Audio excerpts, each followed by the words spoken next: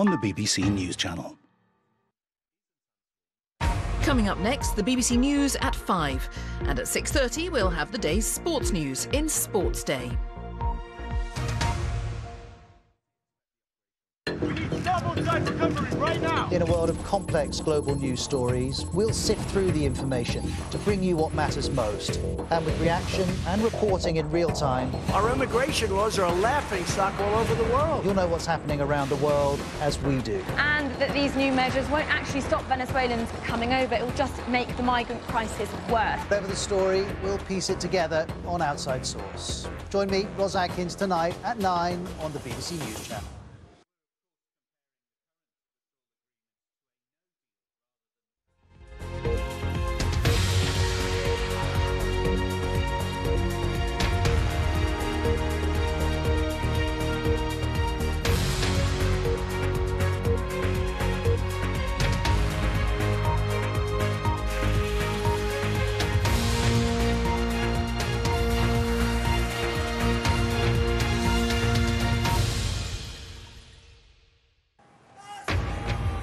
Welcome to BBC News, live from Westminster. Today at 5, the Speaker of the Commons, John Bercow, refuses a government request to hold a vote on its Brexit deal, saying the question was already put to the House at the weekend.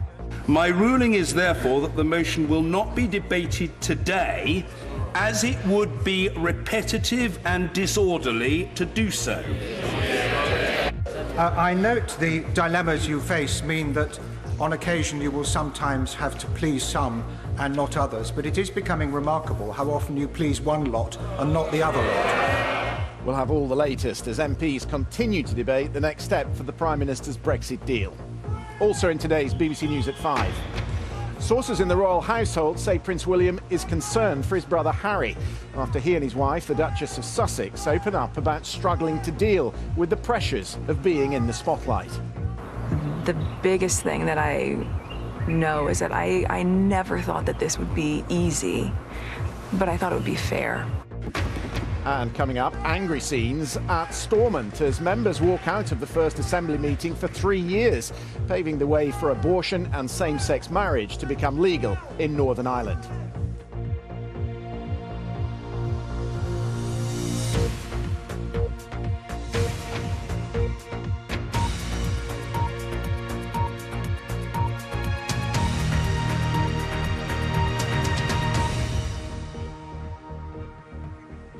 Hello and welcome to Westminster. It's 5 o'clock. Our top story. The Speaker of the House of Commons, John Bercow, has ruled that MPs cannot vote on the government's Brexit deal today. He's been forced to defend his decision after a number of MPs challenged his ruling. Downing Street says the government is disappointed with the Speaker's ruling and that they would now prefer to go ahead with the introduction of the Withdrawal Agreement Bill.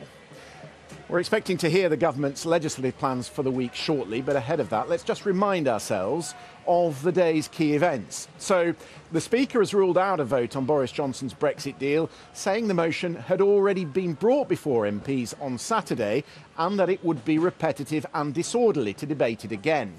This weekend, MPs nodded through an amended motion which withholds approval of the Prime Minister's deal until it has passed into law. The government will publish legislation this evening to implement its EU Withdrawal Agreement Bill, which will be scrutinised by MPs. The Withdrawal Agreement Bill triggers the legal process of the UK leaving the EU. Earlier today, the Court of Session, that's the highest court in Scotland, delayed a decision on whether the Prime Minister has fully complied with a law requiring him to ask for a Brexit extension.